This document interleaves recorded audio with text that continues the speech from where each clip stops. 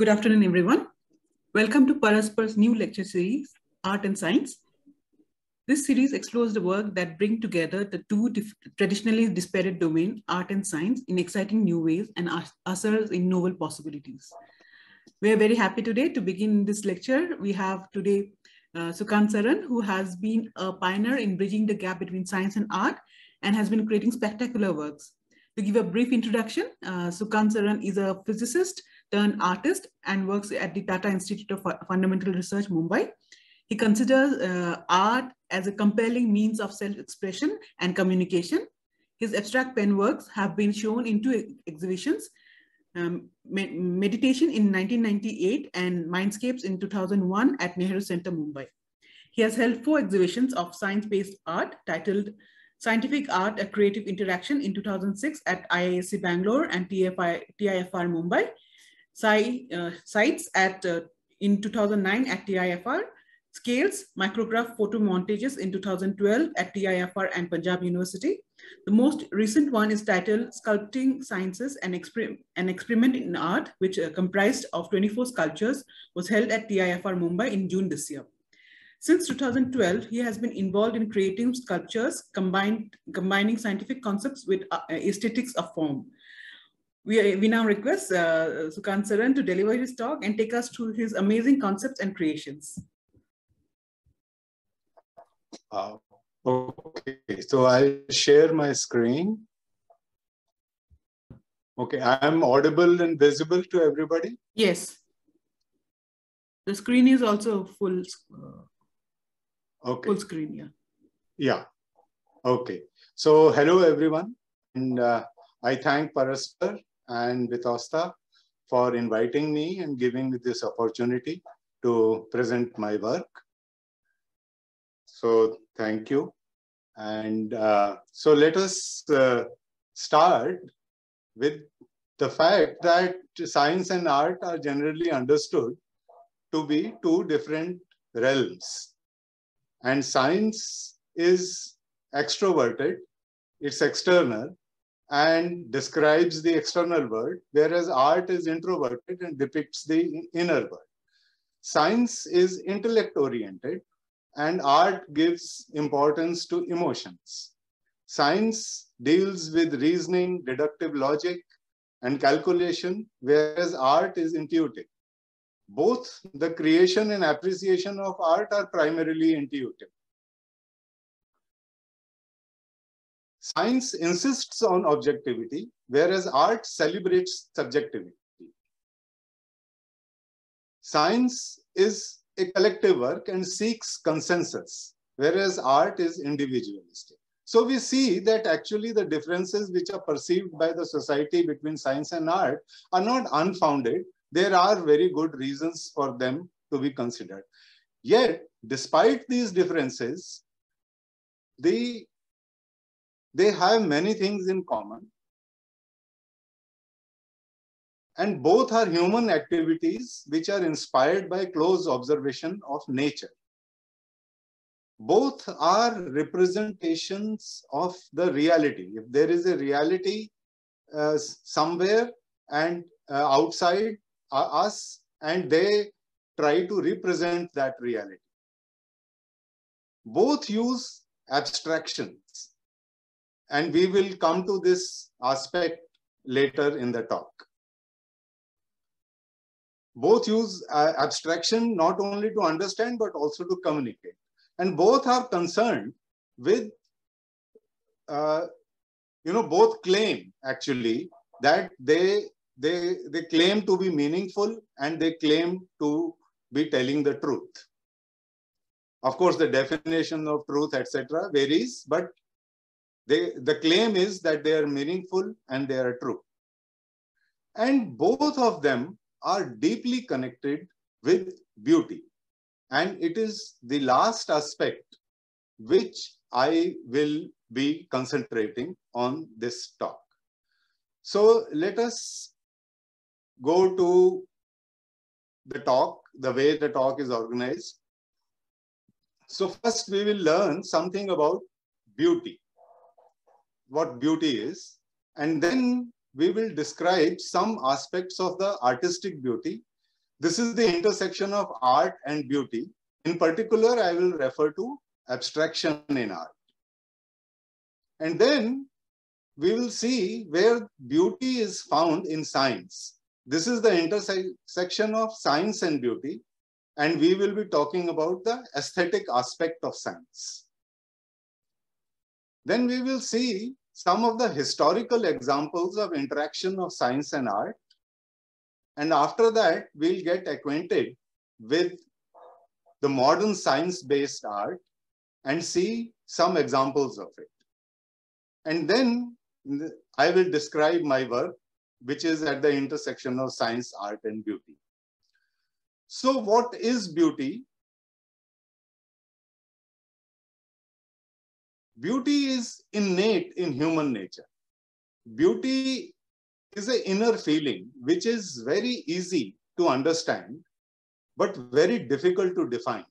When we see something beautiful, we can easily tell that it is beautiful. Everyone has an aesthetic sense, and that is not taught. It cannot be taught. We don't need any logic or calculation. Not everybody's aesthetics is the same, yet there are things which most of the human beings in most of the cultures would find beautiful. So let us just look at some of the examples. Natural beauty is scattered all around, and beauty in nature is perhaps the most agreed upon assertion of beauty. Beauty of flowers has been given priority in every human culture. This aesthetic is ingrained in our social and religious lives. People find other people beautiful. This aesthetic sense occupies a very important place in our personal and social life. And in fact, this is the basis of attraction, and it gives, perhaps it gives direction to the evolution as well. Children, whether they are of human beings or of animals, they are also considered beautiful by almost everybody. And we seek beauty. We can find beauty anywhere. Beauty can also be felt in a stump of an old tree. And smoke coming out of an incense stick makes different shapes, and that is also very beautiful.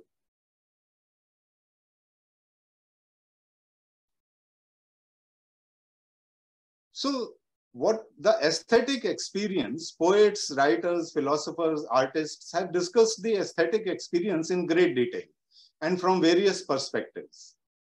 So literature on aesthetics is extremely vast, and there are many, many interpretations, but we will not go into all those details. Perhaps all that discussion boils down to two simple questions: that are things intrinsically beautiful, or does beauty lie in the eyes of the beholder? So keeping aside all the controversy, I think we can very safely generalize that the aesthetic sense is essentially an interplay between the subject and the object. I mean, it's a very general definition, but I think it keeps away from all the controversies as well. And there must be a biological basis to the aesthetic experience. And it must have played a very crucial role in the evolution of human mind. Mind readily identifies order, pattern, rhythm, harmony, simplicity, etc. So many qualities which are just a matter of microseconds, and you know that something is ordered or not ordered, whether there is a pattern and things like that. So it readily identifies these things. So beauty fills our life. If we do not have aesthetic sense, then our lives will not only become dull, but unbearable. Beauty negates the bitterness and the cruelty of life. Beauty is not only our attitude and feeling, it is a necessary condition for living.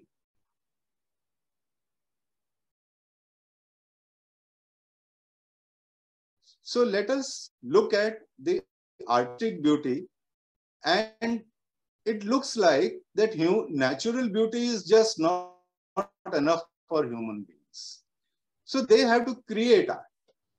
And art can be inspired, of course, by natural beauty. And art has been created in every phase of history, from the earliest times to the great civilizations. Our aesthetic sense is so overpowering that it compels us to create art. Actually, in this particular thing, there is a great abstraction involved also, that those men who were living 25,000 years ago in caves, they were used to the three-dimensional world.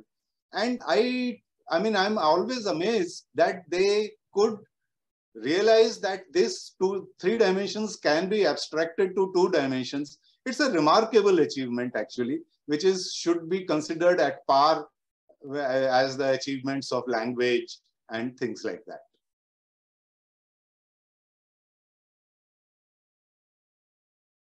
So there will be hardly a person who has not been overwhelmed by the beauty of Taj Mahal.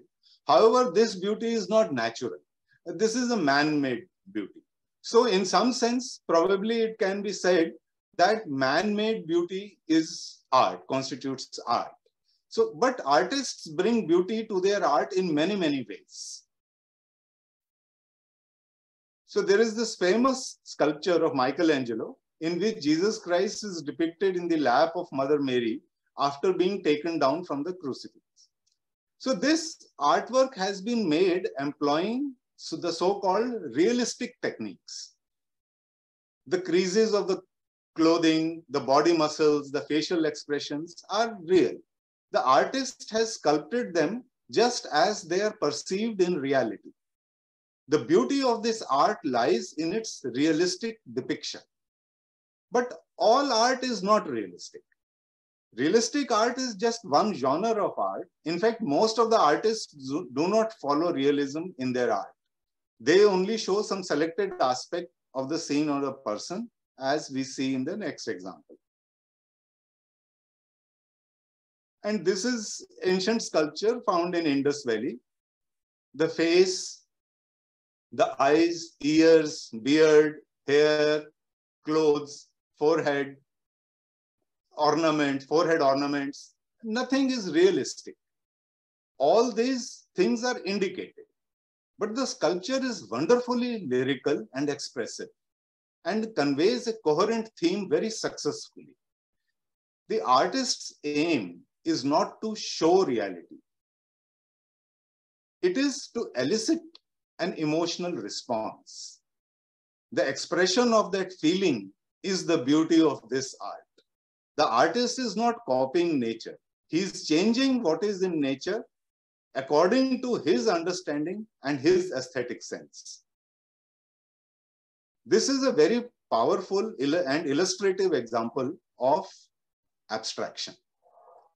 While the artist may have a real object in mind, the object might be stylized, distorted, or exaggerated using colors, textures, materials to communicate a feeling or an idea rather than to produce a replica.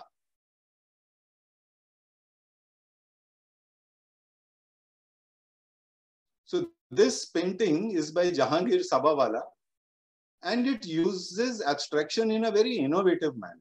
The painting is titled Seagulls and Sails, but the birds and the sailboats are not even depicted clearly. You can't even make out proper outlines of the birds or the boats.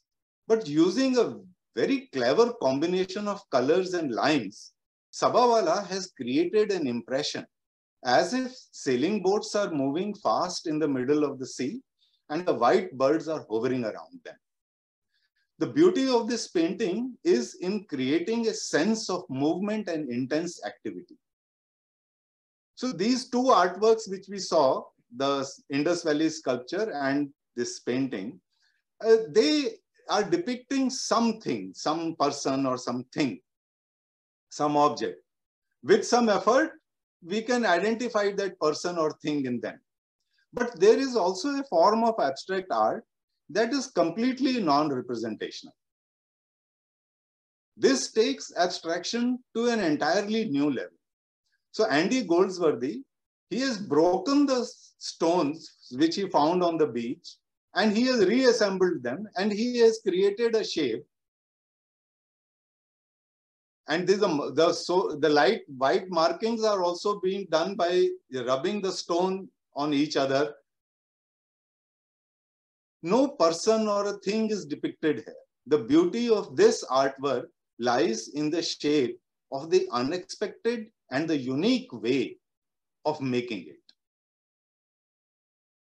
So this is a purely abstract work. So we see that artist draws inspiration from nature, selects certain aspects, takes something from his own personality and puts it in the artwork. So it can be said that creation of art is the creation of beauty. So abstraction in the art is a visual language of line, shape, form, color, and texture. Abstraction exists in all arts to a certain degree. Even the most realistic art will actually have a lot of abstraction in it. And abstraction allows humans to see with their minds what they cannot see physically with their eyes.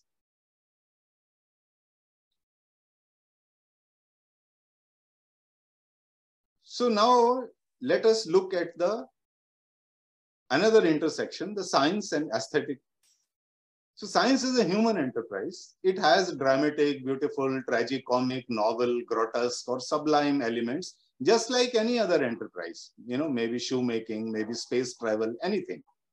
So science also has those elements which come to it because it's a human enterprise. The aesthetics of science is to be identified actually first in the act of doing science.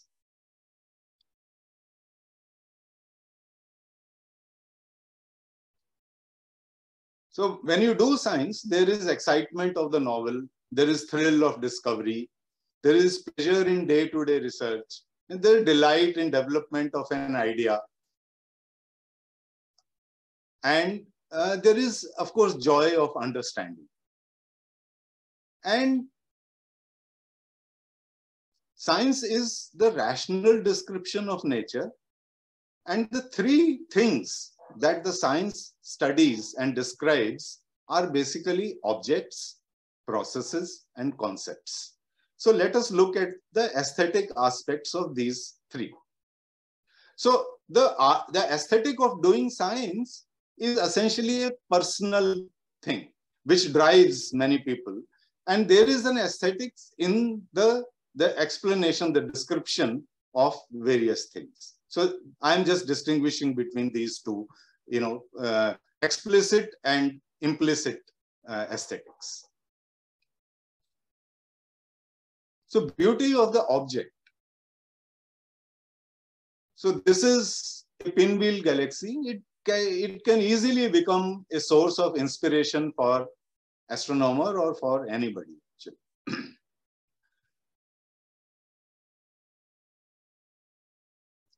Beauty of the object. And the beauty of the object is small. For that, a galaxy is a huge thing. Molecule is a very small thing, but the structural beauty of molecules can overwhelm and inspire chemists. But in science, beauty is not only found in things. The processes that take place in nature are also extremely beautiful. The process of cell division is a complex thing and which is very, very fascinating.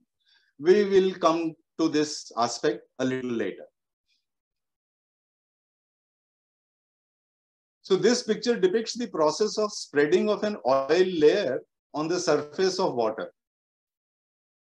So anthropomorphic figures are making this process attractive and beautiful. So the processes can be found beautiful. But then there is a beauty of concept, apart from objects and processes. It is the beauty of principles and hypotheses as they are seen in science. So let's look at some examples. A widespread recurring theme is that of hierarchy and classification. So there is a wonderful hierarchy in the structure of the universe. We live on Earth, and which is a planet in the solar system. The sun is one of the many stars in the Milky Way, and there are clusters of galaxies. Milky Way, which is a galaxy, and there are clusters of galaxies. These clusters form superclusters, and then the universe, the observable universe, is created from supercluster. So we see a hierarchy from smaller to bigger structure. On the other hand, you can go from smaller to bigger. Matter is simply made up of molecules and atoms, and electrons and nuclei are to be found in the atom. The nuclei are composed of protons and neutrons, and which in turn are made up of quarks. Now this of course there is a hierarchy and there is a gradation and there is such a beautiful sequence to the structure of matter. And at each scale the dynamics is different. But these scales in both the cases of universe and in the case of structure of matter are obvious. But we are so enamored by the concept of hierarchy and classification that we apply them to even those systems where the distinctions are not so obvious, such as the living matter. I mean, the biological classification is mind-boggling, and so is the classification of geological time. Okay, and then there are so many other examples. So one of the functions of science is to classify, and that makes science beautiful. Symmetry also plays a very important role in science, especially physics. Symmetry also creates a sense of beauty. But at the same time, nature often deviates from symmetry. And the broken symmetry, the asymmetry, also has an aesthetic appeal. So symmetry and asymmetry, which are both found in nature, contribute to the beauty of science.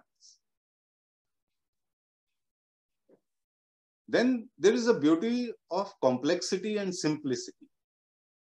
And the contrast is the same. The complexity of nature is considered to be understood when science is able to provide a simplified picture. Both complexity and simplicity evoke an aesthetic response. There is beauty in complexity and there is beauty in simplification.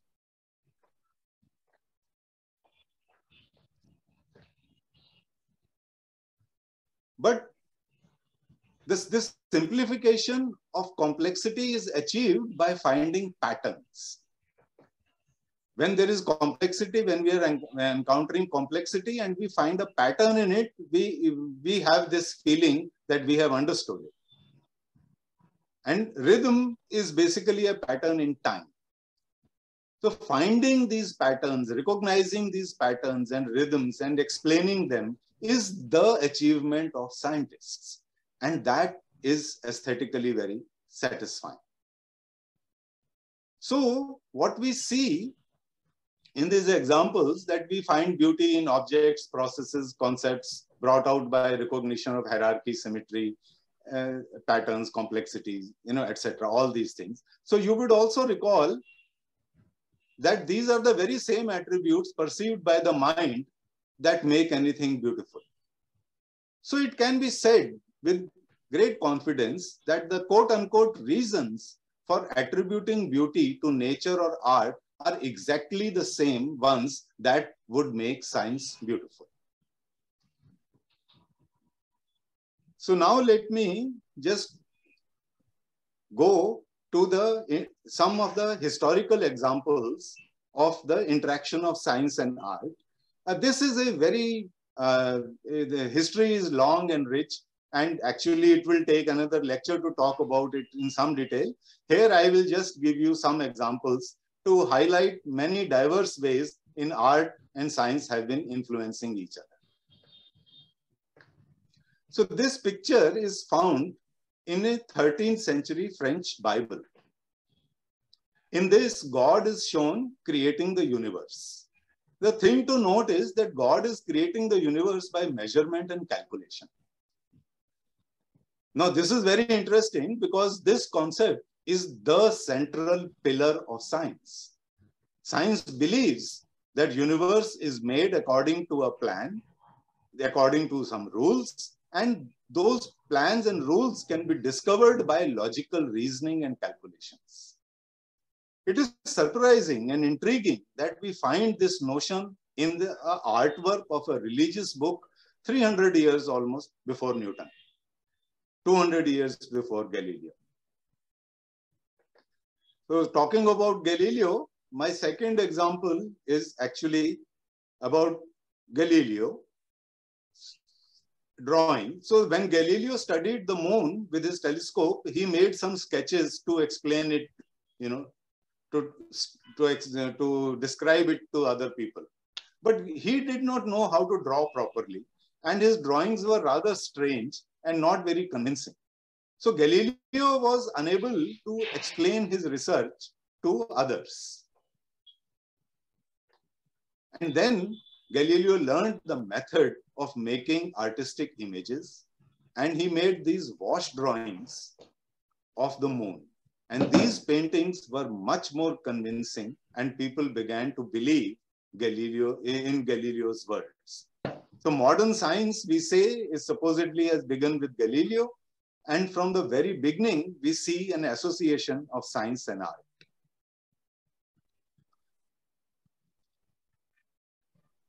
A very good example of the interaction of science and art is to be found in the science of color. So simultaneous contrast was discovered by a French scientist named Chevreul. The letters of simultaneous contrast, they are written in red. Now what I'll do is I will put a background to it, which is blue on one side and yellow on the other side. So let your eyes get a little adjusted to it, and then you will see that the red on the blue side is very different from the red on the yellow side. So the red color on the blue background looks different from the red color on a yellow background. So how the color will look depends on not only that color, but what color is there in the background. This is the principle of simultaneous contrast. If we remove the background, it goes back to the same red color. The same happens with other colors also. So I'm just putting some green color, and you can see that the green looks different with the background. The same is with the purple. So I cannot go into the details, the scientific details of it here, but from this, it was established that colors are not just a matter of wavelength and receptors in the retina, but are formed somewhere deep in the brain. And that led to many, many advances in the theory of color and the way color is, the way we understand the perception of color. But this inspired an artist to do something extraordinary.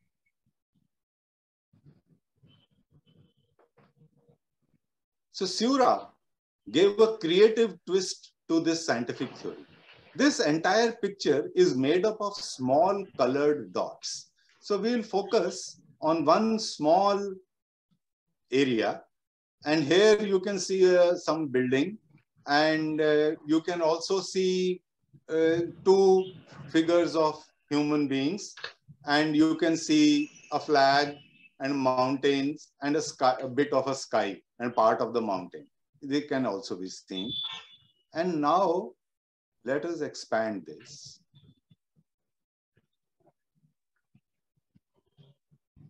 So we now actually see the color dots by which the artist has very cleverly used the dots of colors, which when viewed from a distance make the color of the building, the color of the human, the figures of the human. The figures of the humans are not even discernible when you look very close.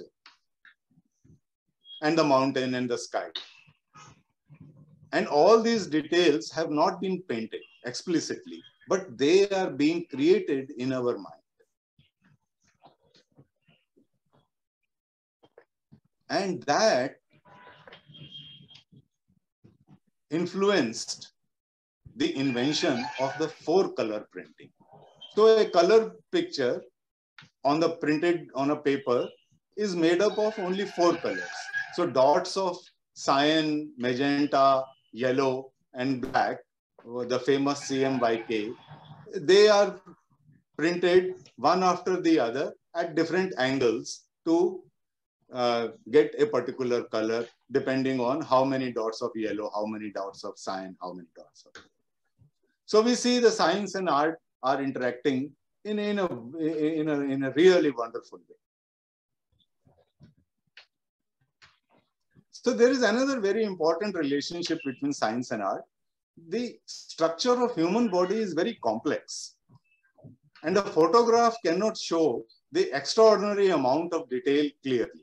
In order to explain and teach, artistic drawings of the body's structures were made in which every detail is clearly shown. And now medical art is a separate discipline, and many prominent medical schools have actually departments of medical art. Millions of medical professionals around the world learn the structure and functioning of human body thanks to the skill, patience, dedication, and the vision of medical artists. So these examples are from the history, and now I would like to give you some examples from what we understand as the modern science art. So many times it happens that the scientists will find something during their work, which creates an illusion of being artistic. So this picture has expressive, lifelike, biomorphic forms, and they can be discerned in the photo, and they also evoke a very strong and a distinct feeling. However, this is not art. The artist has not put anything from his side into it. It's a happy coincidence, but this is not art. But there are many examples of the science-based art, and let us see some of those. So there are many things and processes which are scientifically studied, but we cannot see them or cannot be seen, and they exist, or perhaps they exist only in the minds of scientists. The scientific analysis and calculations have revealed information about pairs of stars in which gas from one star revolves around the other star and gets into it. So they are so far away that they cannot be photographed. The artistic depiction of such a process helps scientists and students to visualize what is happening. The depiction of scientific facts is done according to the imagination of the artist, and this is a form of science art.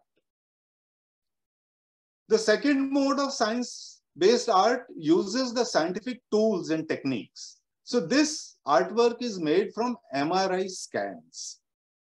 So Marilyn Oliver took a number of MRI scans of the human body at various points along its length and then stacked together to create a very unique sculpture of the human body, a 3-dimensional inner portrait. This is a close-up of that. So we see that now a technique has been used to create something which is explicitly artistic. There is another form of science-based art, which is based on scientific principles or facts. So this artwork is based on surface tension. So normally a metal pin will sink in water, but if we increase the tension by coating the pin with a thin layer of oil, the same pin will float. So Robert Anderson placed a grill of parallel bars at the bottom of container, which was illuminated, and the floating pin deformed the surface of water in a way the heavy object would deform a foam mattress. So the curved surface started acting as lenses, making this image very unique and beautiful. Some artworks are based on scientific facts, but artists take liberties and introduce their own interpretation and aesthetic judgment. So green fluorescent protein glows green when illuminated by blue or ultraviolet light. And this protein is used to image the internal structure of cell under a microscope. The actual structure of this protein is very complex, and the artist has simplified that complex structure according to his imagination and inclination.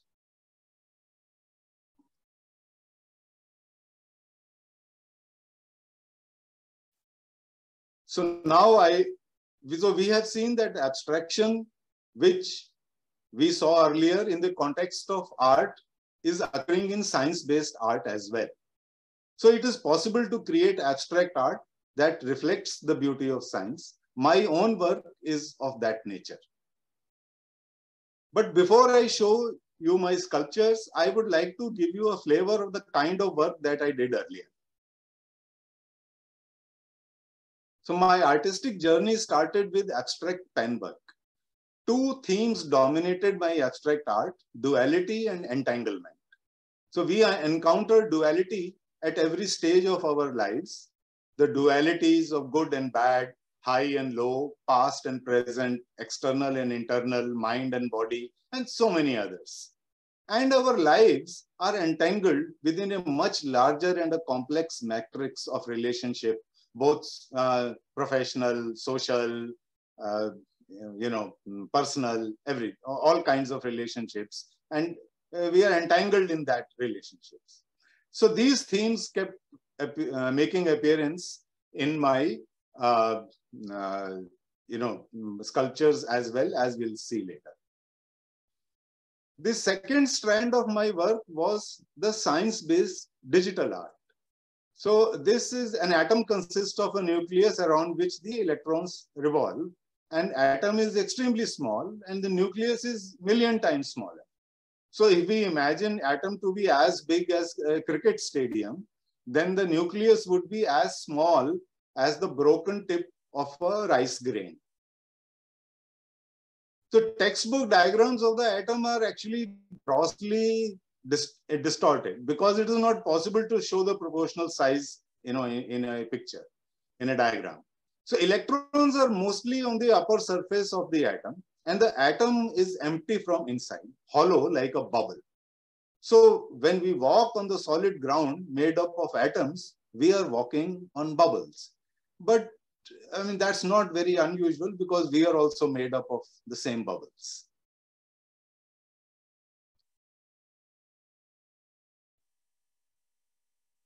So these two strands of my work, the abstract drawings and the science-based digital images, came together in my sculptures. My sculptures are hand-built with clay. I begin with a scientific idea and play with form in such a way that the aesthetic and the scientific content find a balance. I hope my sculptures would be aesthetically meaningful even to the viewer who is not aware of the underlying science. And now I will give you some of the examples of my work, not in any chronological order, but I have clubbed them according to some themes. So there is this famous story about Newton, that he was sitting under the apple tree and the apple fell on his head and he started thinking about that and the theory of gravity was discovered. I mean, this is clearly a made up story.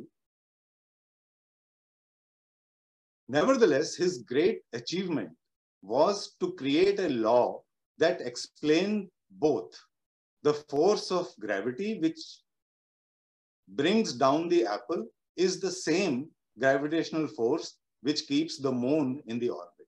So in this sculpture, the cratered surface of the moon and the apple shape have been juxtaposed to make Newton's apple.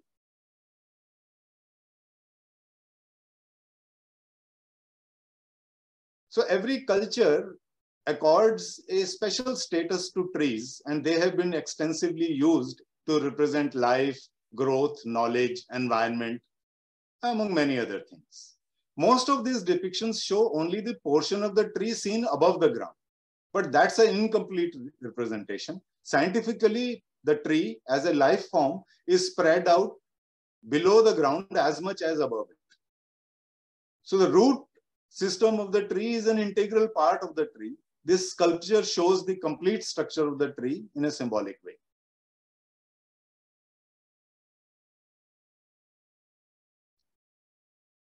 So everyday life is replete with objects and processes whose scientific aspects are not only fascinating, but can also be interpreted artistically. A cup of hot tea has these randomly moving molecules in it, and some of them acquire enough speed to break the surface barrier.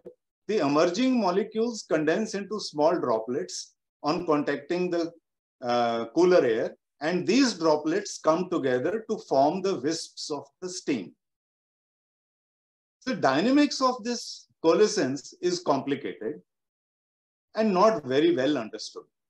And I have tried to aesthetically extend the science of evaporation and coalescence, whatever I could understand on this.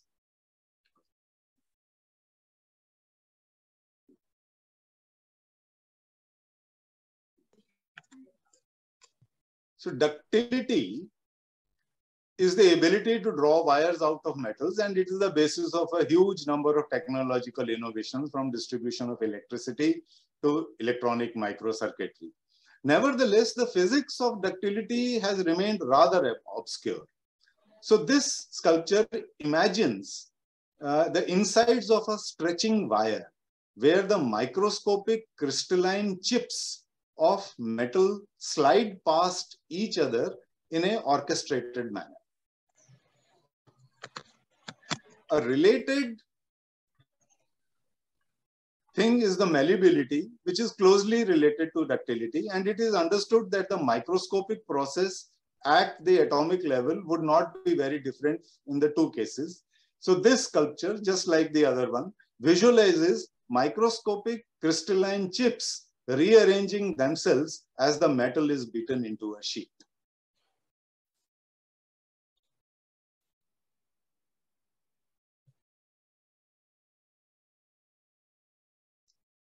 So I have already talked about dualities that define our lives, but there are dualities in science as well, and they provide an intriguing glimpse into the metaphysical dimensions of science.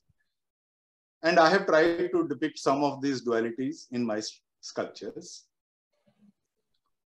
So science is fundamentally a quest for order in a complex and a disordered world. In nature, we find order and disorder merging into each other seamlessly. So here I show a solid whose molecules are arranged regularly is melting into a liquid, and which is made up of randomly moving molecules.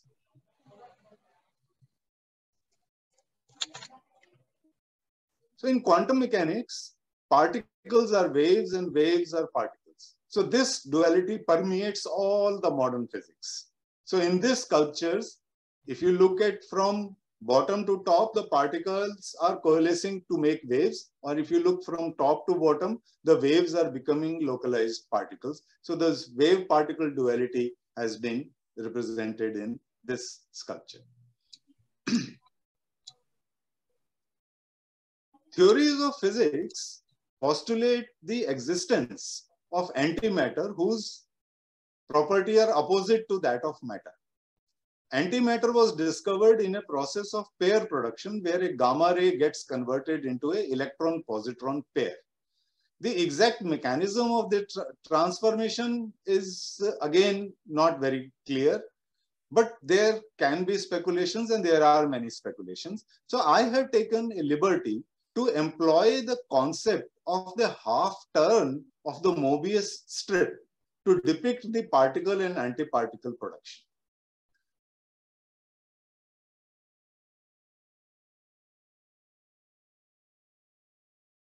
Now the duality has components. It has two components. Okay.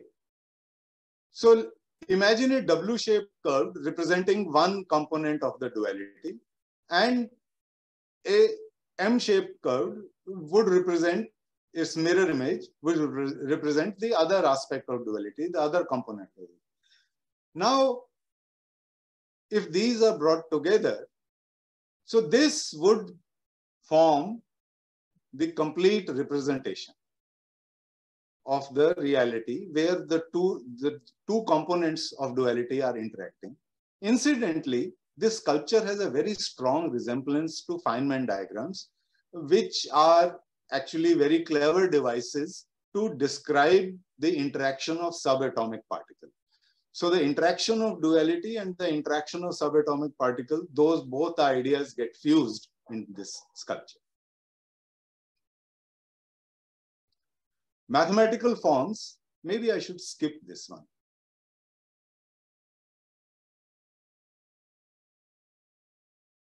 Okay.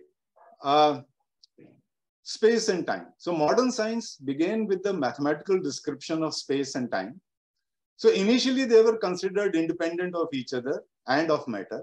So Einstein's theory of relativity fused space, time, and matter in very unusual way.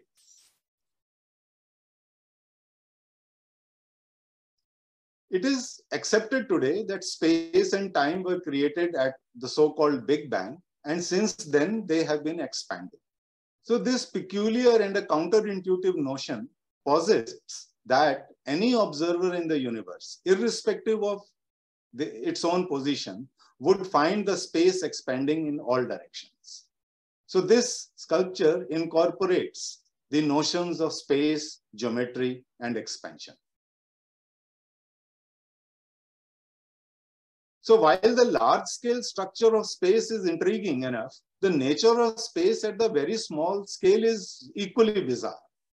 The space in the tiniest of the volume is never empty. It is permeated by so-called quantum fields, which show small random fluctuation in their values at any given point. And it has been theorized that virtual particles are being constantly created and destroyed in the so-called empty space. So these virtual particles cannot be observed directly, that's why they are called virtual, but their cumulative effects have been measured, and we take them as now a reality. So this sculpture actually depicts the ceaseless activity of the vacuum at the ultra microscopic level. The mystery of time is truly mind-boggling, and science is in some ways still struggling with it. The time is also a preoccupation of philosophers and artists. However, there is a distinction between physical and psychological time. Time for physicists is a fourth dimension in addition to the three of the space, and is represented essentially by a line. The psychological time, on the other hand, has deep connection with consciousness and memory. I mean, you sometimes forget some things, you don't remember, and sometimes memories come back. Sometimes the time, you think the time is not passing, and sometimes hours will pass and you will not know how they have passed. So the psychological perception of time is very different from the way time is represented in science. And this sculpture emphasizes this dichotomy. The smooth cylinder represents the linear time of physics, and the curvy projections depict the way mind perceives time. Okay, so I have some time more with me, and so now I would like to show you a series of sculptures about embryonic development. The development of a complete body from the single fertilized egg, which keeps on dividing and differentiating, is both complicated and beautiful. The fertilized eggs divides into 2 and then 4 and then more cells. So let me show you some of the things which I have tried to represent. So the 2-cell state is depicted here, and there is a complex dynamics which is taking place inside, and which is suggested by those motifs, the contours on the surface of the cells.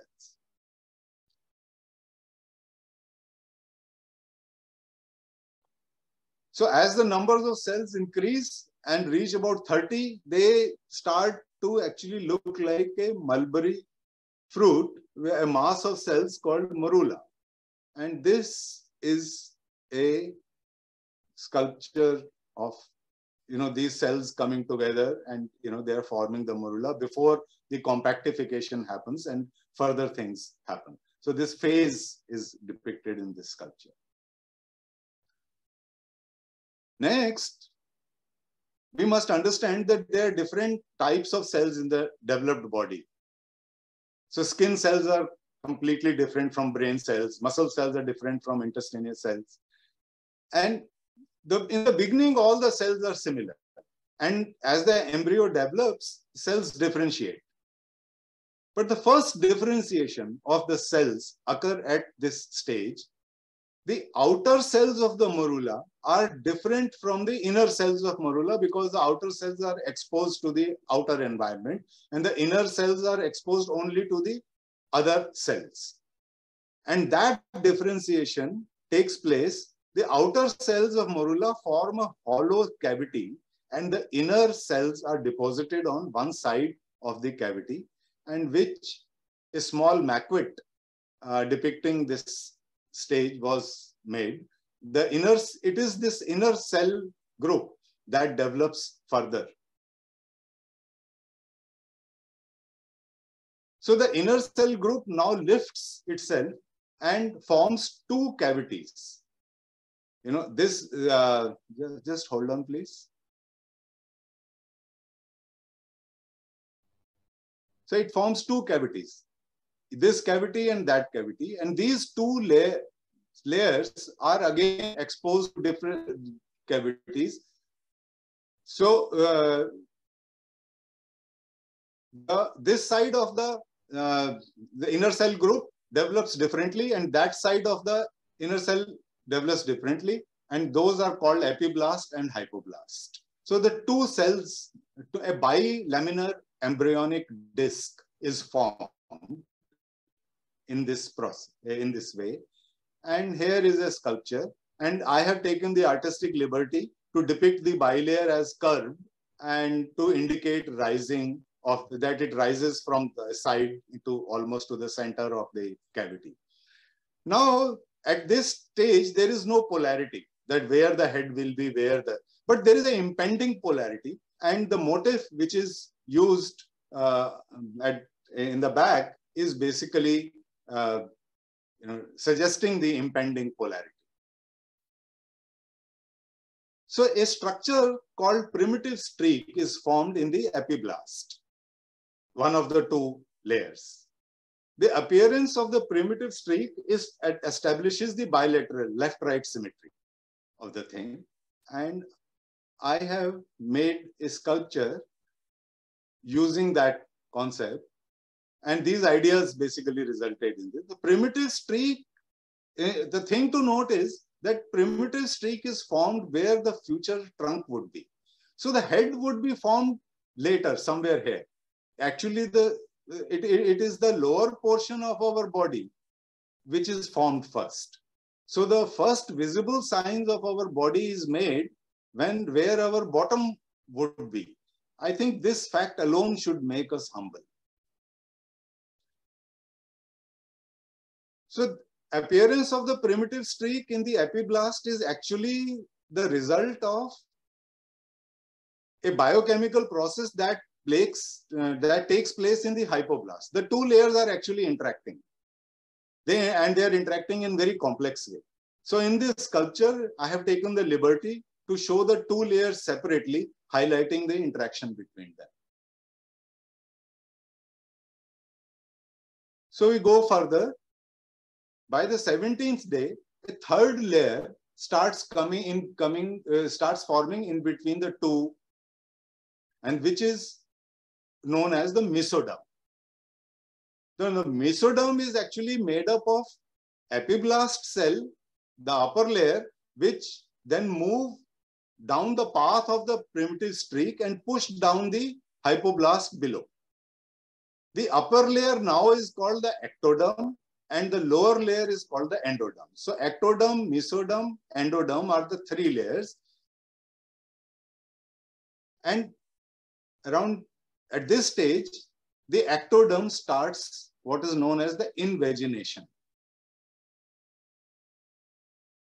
And by 20, we have a well-developed groove called the neural groove. This is called the neural groove. This groove later separates from the ectoderm and to form a neural tube and it joins the mesoderm.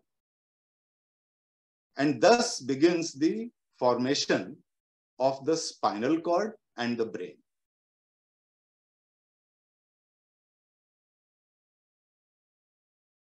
The process of folding, separating from the first layer after folding, then twisting and separating goes on continuously. Most of the body parts are built in this way. The sculpture shows the invagination of the ectoderm. I have not shown the mesoderm here, to form a neural tube, which later will develop into the spinal cord and brain. Now, this is the scene, the same scene at 20 days, which is seen from the above. So here the neural tube is being formed. By day 22, the neural tube begins to close, and the mesoderm has begun to form structure called somites. So around that, you have these somite structures, which are the mesodermic structures. And these are the progenitors of the vertebra. Also, and a day later, the zipping is complete. So this sculpture was made to depict the process of folding and zipping, again, looking at from a different angle altogether. So now let's look at this scene from the side. We just looked at the scene from the top, now it is the side. So folding is not happening only in just one layer. So all the three layers elongate and twist in such a way that the endoderms form the gut tube. You know, it forms a gut tube. And the where the intestines will form. The intestinal tract becomes narrower, and which later develops into the umbilical cord. So broadly speaking, the ectoderm makes the outer skin. The mesoderm, apart from the vertebrae, makes the other bones and muscles. The endoderm makes the lining of the gut and the organs as the side branching of the gut tube. So just 4 weeks after the fertilization, the embryo has started looking like this. Faint echoes of human form are just discernible. The development has been unbelievably fast. The buds that will grow into limbs have appeared. The complete set of vertebrae have formed. The embryo now has a working central nervous system and a primitive heart that is pumping blood. And also it has a circulatory system that is carrying the blood to different parts of the embryo. So this sculpture has been made as an abstract picture of this creature. So almost all organs have started to form and are functioning to some extent. The developing limb buds, the eyes, the internal organs have been indicated through stylized motifs on the surface. This creature, 1 or 2 centimeters long, is starting its life in the mother's womb. And the mother is actually still unaware of its existence. In the coming 8 months, it would grow and all its body parts will be fully developed, and then it will be born. Now, there is an issue of the onset of consciousness, and which has been debated a lot. So when does consciousness begin? We are, of course, conscious now. And we were conscious at the time of birth as well. And we were conscious even when we were there in the womb. But were we conscious in the early stages of embryonic development? In my view, our hair is conscious, is sensing, thinking, and perhaps dreaming as well. So let me conclude here with this, that the objective is not at war with the subjective. They are mutually reinforcing aspects. Inclusion of aesthetics in the scientific discourse enhances the perception of the natural world. Artistic expression of scientific thought is yet another way of doing science. And I will end my talk with a quotation that there is no science without fiction and there is no art without facts. And thank you all for listening patiently to me. Thank you so much for the talk. There are many points you mentioned that are, food for thought and to ponder upon. So I am open for questions if there are any. Yes, there is one hand raised. Pratik, can you unmute yourself and ask the question?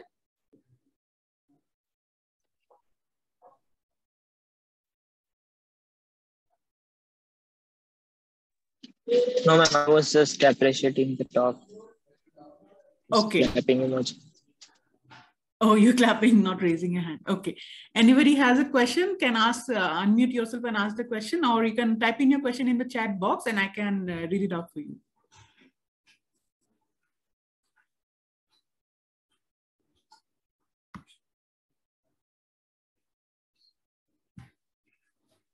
Yeah, there is a hand here. Yeah. Yes. Hi, sir. My question is, what's your intention behind using clay as the medium? Okay, that's a good question. Because it's actually, clay is a difficult medium to work with. Yes, it's not it's not easy medium. Yeah. Okay, let me answer this question. Actually, initially I started very randomly and I tried working with metal and wood and many other things. But I slowly came to clay. And the reason for that was that there is a flexibility which the clay gives you. Although it's difficult to work, difficult to work with, in the sense once you know how to work with it, then it's not so difficult. But the clay gives me a flexibility, and it's very satisfying to work with clay. There is a whole lot of spirituality attached with actually working with clay with hands, and it's very fascinating. But the most, the important reason for my using clay is that I am depicting very modern ideas of science, and to juxtapose it with clay, which is the most ancient medium of artistic expression, has a particular appeal which fascinates me very much. So that's why the reason I use clay. Thank you. There is a question in the chat box. Yeah, please. I will read it out. It is by Brandon. Yeah. Wonderful talk. Could you talk about how aesthetic experience or artistic experience has helped improve your own scientific understanding? Well, I don't know whether it has improved my understanding, but my choice of reading in science is always driven by aesthetics. So whatever I understand, if I do not see the beauty of it, probably I don't understand. So I don't know whether it has improved my understanding or how I would not say it has improved my understanding. I would say it has directed my understanding. Okay. Any more questions?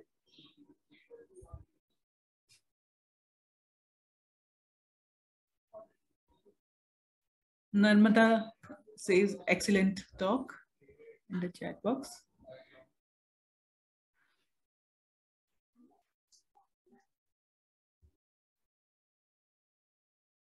We'll just wait for 1 minute more if there is any question. Yeah, sure. Good evening, everyone. I have a question. Please. Go on. Yeah. So, sir, you said that beauty motivates you to pick and choose certain things to study in science. Yes. So, what would your take be on how science progresses based on how humans or we perceive beauty? So, the direction in which science goes ahead. Yeah. How does beauty Yeah. influence it? Right. So this is a actually a question which has been debated a lot by the philosophers and sociologists of science. In fact, Brandon is probably a better person to answer this question. Yeah, so some scientists feel that the scientific progress actually occurs only through beauty, whether you know it or not. But there is an opposing view as well, which says that beauty has got nothing to do with it. And in fact, they go even to the extent that if you just follow beauty, then you would actually, get into a wrong, kind of theory. So, I mean, so there are examples where a theory has progressed, where an idea has progressed because, its beauty has been this thing, where the beauty has been pursued. And there are theories which have been developed where, people have developed because they are moved by the aesthetic sense, but then the theories have proved not to be correct. Okay, so both the things are, I don't think it's a very settled question.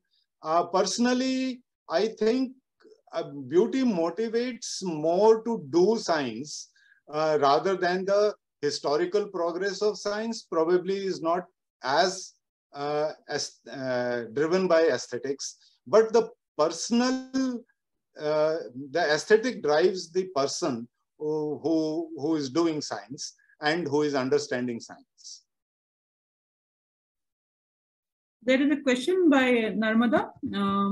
What triggered your interest in biological phenomena, since you yourself are a physicist? I just happened to read the popular book, actually. And I was so fascinated by it that I came very late to it, and I had the stupidity and the arrogance of all physicists who said that, oh, biology, I mean, who cares for biology? And, for a long time, and then I came across this wonderful book and I just read it, and my whole thinking about biology changed. And then I started reading it. I started reading textbooks. So it happened quite accidentally, actually. The next question. Okay. Which book was it? Okay, this book, I have forgotten the name of the author. The name of the book is Life Itself. Okay, and something about the cell. It's a popular book on cellular biology. Life Itself. Okay. If you write to me at my this thing, I will be able to give you the exact details. It's a Oxford University Press publications. I have right now, I am not remembering the name of the author, but the title of the book is Life Itself. The next question, I would love to know what's your next work. What's your next work would be towards visualization of biological event. Okay. Actually, it's while doing this biology thing, I also realized that I am now getting into a wider field. When I came out of physics, I first encountered biology, but now I am encountering many fields. And my so recent obsession is actually earth sciences and not biology. So I am now right now in the process of making variety of sculptures, and some of them I have already made also about the geological processes and the atmospheric processes and various things. So I guess biosphere is a very important part of the Earth, various spheres on Earth, and I mean, somewhere it will merge. I mean, I cannot actually say that how I am going to, I mean, which area of biology I am going to this thing. But yeah, I mean, somewhere it will definitely make an appearance because, you know, we know that biosphere affects in a variety of ways. You know, even the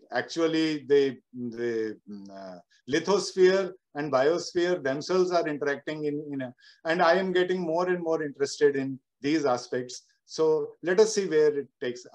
So it will not be directly something about biology, but yes, it will be a part of the my thinking, definitely.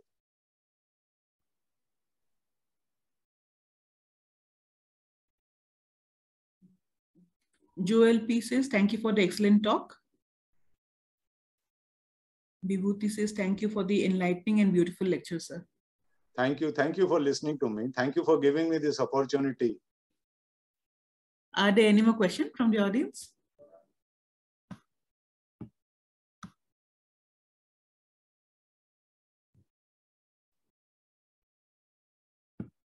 Okay, I think there are no more questions. So thank you so much for this wonderful talk. And this is a very fitting, inauguration to us, this lecture series on art and science. Thank you so much. And we hope to have more interaction with you in the future. Thank you. Thank you. Thank you.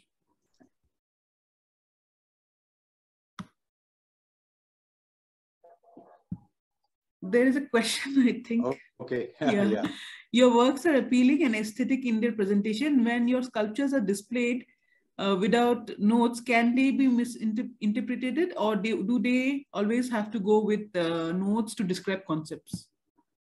So when I have exhibited them in an exhibition, I have always kept a little explanation along with the thing. But there are always visitors in the to the exhibition who don't really care for it, and and their response has been in general very positive. So I have a feeling that they respond to the aesthetics of it, and they give it their own interpretations. I have shown it to some friends who are not from science, and they all say that we don't know, but we can interpret it in variety of ways, and it's quite open-ended. So which I think is a good point.